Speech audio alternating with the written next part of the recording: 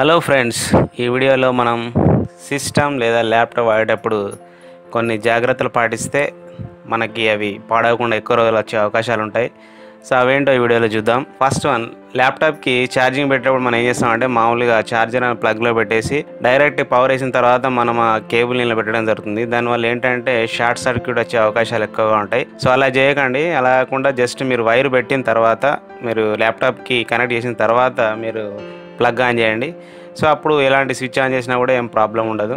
So బాగుంటుంది. అలాగే మీరు తీసేటప్పుడు కూడా సేమ్ అదే పద్ధతిగా ఫస్ట్ ఆఫ్ చేసి తీసేయండి. సో దానివల్ల ఏంటంటే షార్ట్ సర్క్యూట్ అనేది ఎలాంటి ప్రాబ్లం ఉండదు, బాగుంటుంది అలా.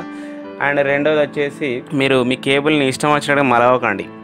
సో మీరు వాడే మనకి పవర్ కేబుల్ ఉంది కదా, పవర్ కేబుల్ని ఇష్టం వచ్చినట్టుగా మలవకండి. దానివల్ల ఏంటంటే దానిలో ఉన్న వైర్స్ అనేవి కట్ అయిపోతాయి అన్నట్టు. మీరు పాటలు విన్నప్పుడు మీ హెడ్సెట్ని మీరు అలా మలవడం వల్ల ఏమవుతుందంటే అందులో ఒకవైపు వినబడుతుంది, ఒకవైపు వినబడదు.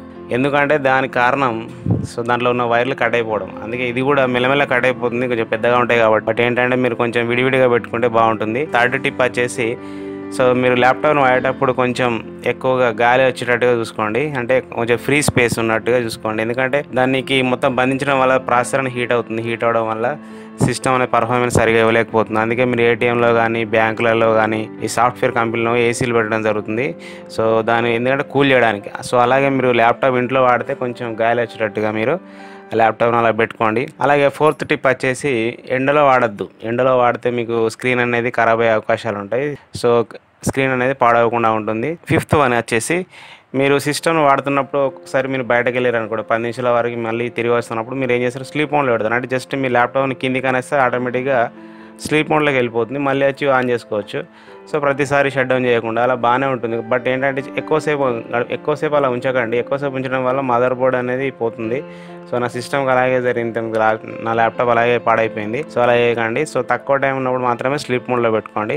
సో అలాగే మీరు సిస్టమ్ మనం వర్క్ చేసినప్పుడు చాలాసార్లు మీరు కొంచెం క్లీనప్ చేయాలి. క్లీనప్ చేయాలంటే సిస్టమ్ ఫాస్ట్ ఉండాలంటే, సో మీ సిస్టమ్ ఫాస్ట్గా ఉండాలంటే క్లీనప్ చేయండి. ఎలా క్లీనప్ చేశారంటే, ఇక్కడ మీరు ఇందులోకి వెళ్ళిన తర్వాత రన్ కమాండ్ ఓపెన్ చేయండి, రన్ అని. సో ఇక్కడ రన్ అనే అప్లికేషన్ వస్తుంది. ఇది ఓపెన్ చేసిన తర్వాత సో ఇందులో మనకి 3 ఆప్షన్స్ ఉంటాయి. Okay, temp file. So temp అని టైప్ చేయండి. టెంప్ అంటే టెంపరీ ఫైల్స్. మనం ఏదైనా అప్లికేషన్ వాడినప్పుడు ఇలాగ టెంపరీ ఫైల్స్ క్రియేట్ అవుతాయి. సో వీటి అవసరం ఉండదు మనకు, డిలీట్ చేసుకోవాలి. సో జస్ట్ కంట్రోల్ అని సెలెక్షన్ చేసుకొని షిఫ్ట్ డిలీట్ అని కొట్టేసేయండి, వెళ్ళిపోతుంది. ఓకే, అలాగే ఈ క్లోజ్ చేసిన తర్వాత మళ్ళీ అలాగే రన్ కమాండ్కి మళ్ళీ వెళ్ళండి. సో సేమ్ ఇలాగే పర్సంటేజ్ టెంప్ అని కొట్టండి, ఈ విధంగా కొట్టండి. సో ఎండింగ్లో అండ్ స్టార్టింగ్లో రెండు పక్కల సో పర్సెంట్ సింబల్ పెట్టి టెంప్ అని కొట్టండి. ఈ విధంగా మనకి ఎక్స్ట్రా ఇవన్నీ ఫైల్స్ వస్తాయి. సో ఈ ఫైల్స్ అన్నీ మనకు అవసరం లేదు, జస్ట్ ఇది కంట్రోల్ ఏం చేసుకోండి, షిఫ్ట్ డిలీట్ అనండి. ఇలాంటి మీకు చాలా ఫైల్స్ ఉంటాయి, మీరు చాలా నుంచి తీయకపోతే కనుక సో అవన్నీ డిలీట్ చేసేయండి. సో అలాగే లాస్ట్ ట్రిక్, మళ్ళీ రన్ కమాండ్ ఓపెన్ చేసి సో రన్ అని ఓపెన్ చేసేసి ఇందులో ప్రీఫెచ్ అనే ఒక ఆప్షన్ ఉంటుంది, క్లిక్ చేయండి. సో క్లిక్ చేస్తే మనకి ఇట్లాంటి ఫైల్స్ ఇవన్నీ వస్తాయి.